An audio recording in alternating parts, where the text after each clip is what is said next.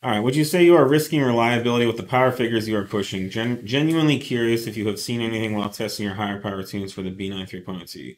I mean, I'll just say right off the bat, you're concerned. If you're concerned about reliability, imagine how concerned we are. Yeah. You know, so Yeah. you have one car, and if you damage the engine, it's going to be very bad. But we have hundreds and hundreds of B9 3.0T customers. I think we may be well into the thousands now. Yeah. And imagine if, we blew 50 motors or 100 motors, which actually one of our competitors has done in the past. That's the kind of thing that could put a company out of business. And Yeah, or just destroy your reputation for. it certainly hurt your reputation. So we are concerned about reliability even before before you even know about it, because that's part of our engineering process and testing process. There have been cases on tunes we've developed where we have blown the factory motor during the tuning process, and we've learned from that and made adjustments from that. It cost us probably like $80,000 by the time it was all said and done. So fun, We try not to do that very often, but and to be clear, we have not yet seen any weakness on the 3-liter. for the B9 we have not seen any problem with any of our in-house cars or any of our customer cars. Yep. We maintain all the factory safety systems; they're all in place, and there's more than enough time on our tunes and these motors in various conditions and hot and cold, you name it. That there is no reliability risk, certainly not that we know of. Yep. And if the power figures we are pushing are safe. Yeah, if anything seems sketchy, we're not going to release it. Yeah. Yeah, to clarify, any failure we've had has been on an internal production file, not anything. Right. On Any of the issues we're talking about here has been on development. I mean, we still where this has been talk about this openly is the biggest area we've had the biggest application is in the B8 3.0T world. So with our DASA tuning, with our B9 3.0 tuning, zero even cases or incidents of even anyone accusing us of anything. Yeah.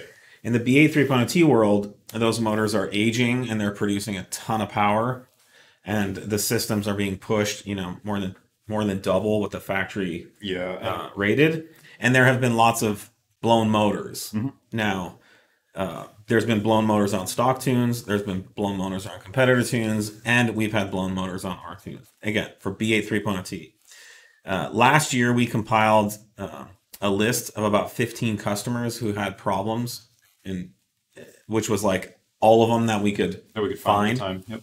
And we went through and analyzed every single one of those cases. In one case, we even paid to ship the customer's motor here. Yep, in every case, we were able to determine the root cause of failure, and it was nothing related to our products or tuning. Yep. And it was a gamut of things. We talk about it a lot. It was fuel injectors. It was intercooler pores leaking. It was high pressure fuel pump installation issues. Yeah. It was high flow catalyst failures. Cats melted. People were continuing to drive on with a compromised. So we created a detailed root cause analysis for every one of those, and I think it was 14 or 15 cases. Yeah. And again, none were related to our tuning. We were being accused of it. And subsequently, we made no changes to any of our tuning, and that whole thing's kind of like blown over. Yeah, now it's onto the cylinder 5 whole DA thing, and again, we talked about this a couple weeks ago, and it's one of these things like there's the piston ring. Well, yeah, exactly. These are highly strung setups on some of these that are having issues, and the other issue on B8 in particular, the 3-liter supercharged motor, is we don't necessarily have control over what you're running for. Pulley ratios. We allow for a fairly high pulley ratio in that tune. We could, I guess, kneecap it and force you to run a lower pulley ratio. But, that's not, I think, what the market's looking for.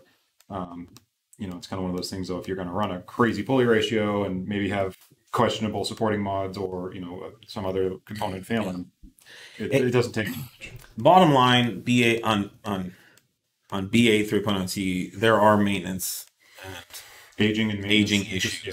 So you need to do your maintenance. You need to replace the injectors. If you're going to start tuning a motor, I would seriously recommend inspecting the cooling system, pressure test the intercoolers, replace them if you can, and then replace your injectors. Replacing the injectors is And then check your cats. Make sure they're healthy, that they're not melted.